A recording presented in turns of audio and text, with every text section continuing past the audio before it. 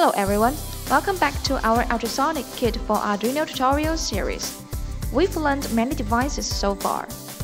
To make more things, you need to have a good demand of more knowledge.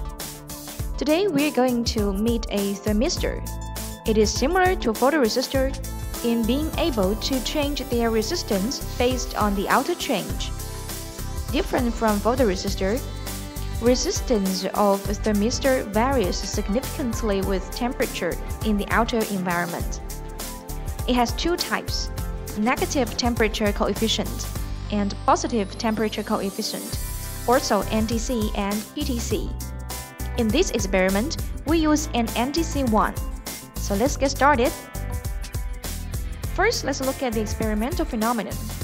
At the top is the centigrade degree on the LCD, which here is about 31 degrees Celsius.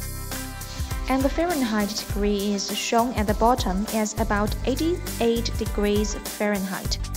Hold the thermistor by fingers and we can see the temperature increases to about 35 to 36 degrees Celsius, 95 to 96 degrees Fahrenheit, because the temperature of the human body is a little higher than the room temperature. Release the thermistor and the value decreases again. So in this experiment, we'll need the following components: a breadboard, the SunFounder Uno board, a USB cable, some jumbo wires, LCD 1602, a potentiometer, a 10K resistor, and a thermistor. Thermistor is a sensitive element and divided into two types, NTC and PTC, which we mentioned above, by different temperature coefficients. Its resistance varies significantly with temperature. The resistance of PTC thermistor increases with higher temperature when that of NTC decreases. The precision of NTC thermistors can be up to 0.1 degrees Celsius, and the time constant can be less than 10 seconds. They're applied to thermal detectors in bar, as well as temperature measurement in food storing, medicine and health, ocean, etc. Now let's see how the experiment works. The principle is that the resistance of the NTC thermistor changes with the temperature difference in the outer environment. It detects the real-time temperature of the environment. When the temperature gets higher, the resistance of the thermistor decreases and the voltage of pin A0 increases accordingly. The voltage data then is converted to digital quantities by the AD adapter. The temperature in Celsius and Fahrenheit then is output via programming and then displayed on LCD 1602. In this experiment, a thermistor and a 10K pull-up resistor are used. Each thermistor has a normal resistance.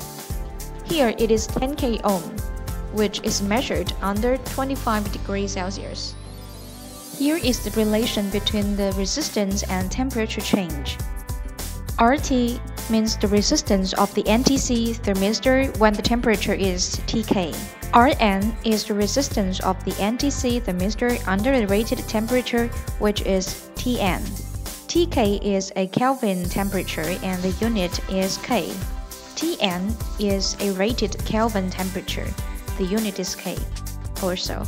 And better, here is the material constant of NTC thermistor, also called heat sensitivity index. And EXP is short for exponential. An exponential with the base number e, which is a natural number and equals 2.7 approximately. Note that the relation is an empirical formula. It is accurate only when temperature and resistance are within the effective range. Since Tk equals T plus 273, T is Celsius temperature, the relation between resistance and temperature change can be transformed into this.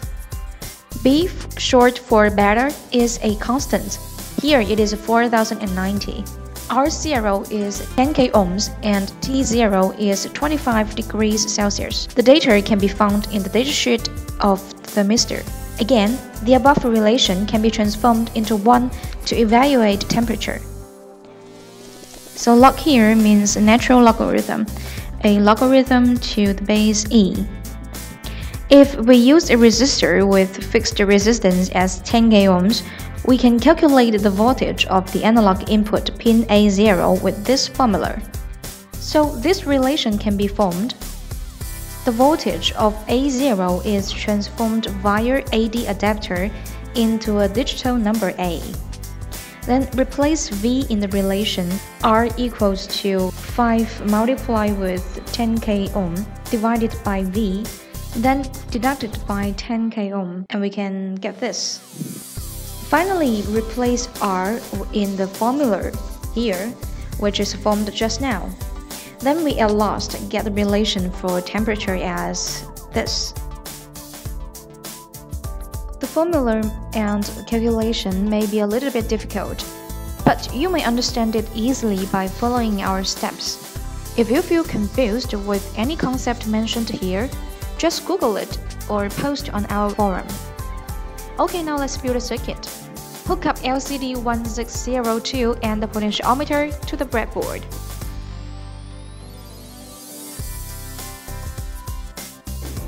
And then GND of the SunFounder Uno board to the breadboard.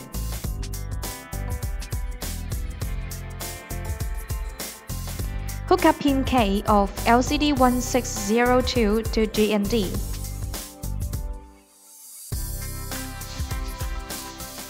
A to 3.3 volts.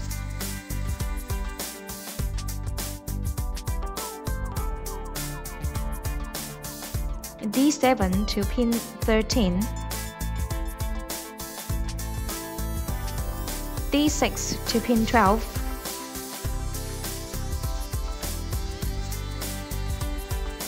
D5 to pin 11, D4 to pin 10,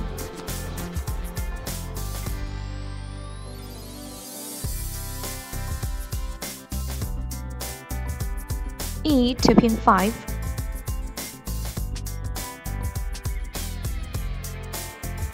RW to GND,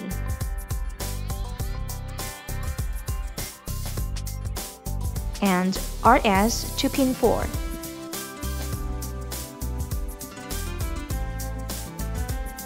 Then connect OV of LCD 1602 to the middle pin of the pot.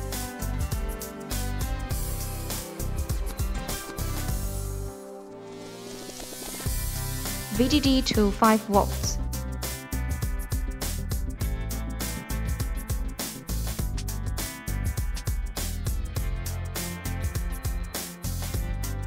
And VSS to GND.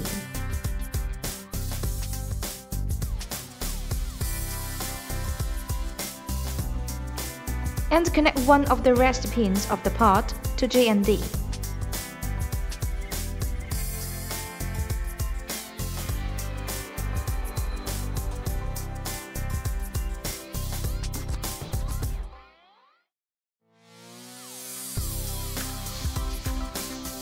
Connect the thermistor with the 10k resistor and then to A0.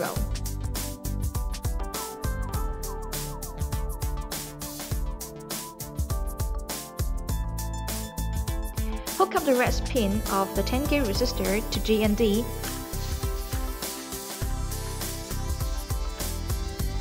and the other pin of the thermistor to 5 volts. So unlike the principle, the circuit building is much simpler. Now open the IDE and type in your code.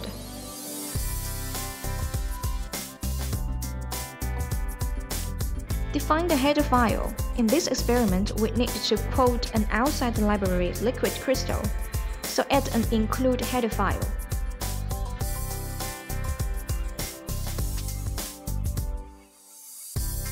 Here I create a liquid crystal variable named LCD. All the subsequent liquid crystal statements are written in this format: lcd.function parentheses. And this is one of the commonly used liquid crystal statements. RS here is the number of the UNO pin that is connected to the RS pin on the LCD. RW, the number of the UNO pin that is connected to the RW pin on the LCD. And enable is the number of the UNO pin that is connected to enable pin on the LCD. So this function means to connect RS to pin 4, E, which is enable, to pin 5, and D4 to D7 is hooked up to pin 10 to 13 respectively. Attach the thermistor to pin A0. Define the Bethe coefficient as 4090, which is described in datasheet of thermistor.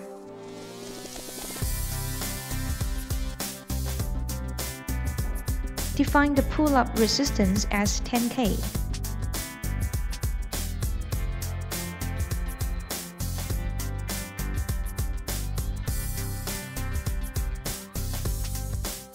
What the begin function does is to initialize the interface to the LCD screen and specify the dimensions, like width and height, of the display. It should be called before any other LCD library commands. The general format is lcd.begin columns rows. Here set the display as 2 rows and 16 columns. The clear function, you can tell by its name, is to clear the LCD screen and positions the cursor at the upper left corner. Here as a loop function.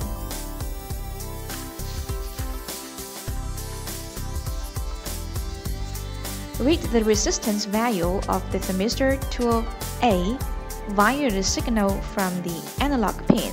Here use a long type to make the value of A to be a long integer.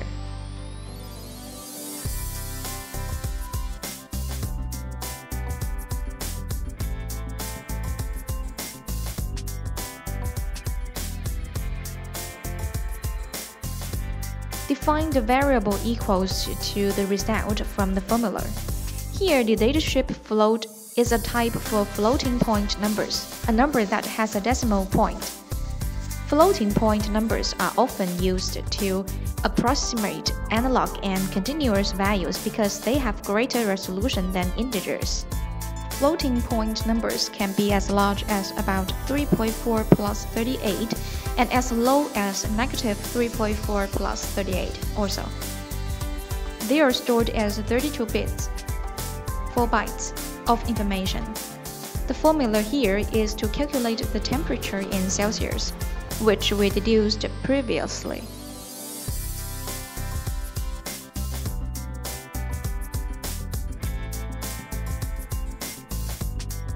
Then define the temperature in Fahrenheit. As we know, Fahrenheit equals to 1.8 multiplied with Celsius plus 32.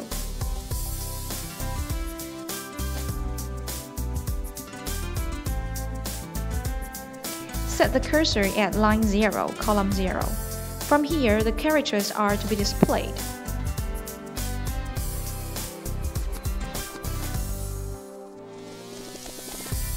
Print the character TEMP, which means temperature, on the LCD.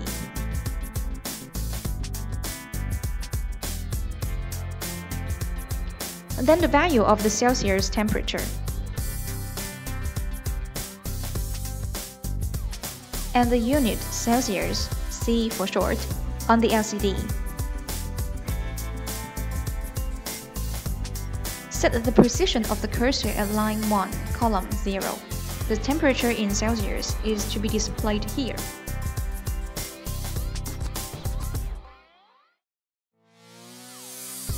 Similarly, here print the character FAHR on the LCD, which means Fahrenheit.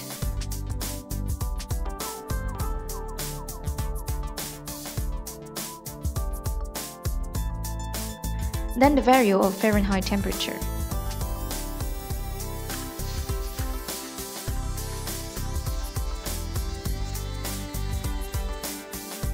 Then print the unit Fahrenheit, F for short, on the LCD. Wait for 200 milliseconds. Okay, the code part is thus finished. Now connect the SunFounder Uno board with the computer and upload the sketch onto the board.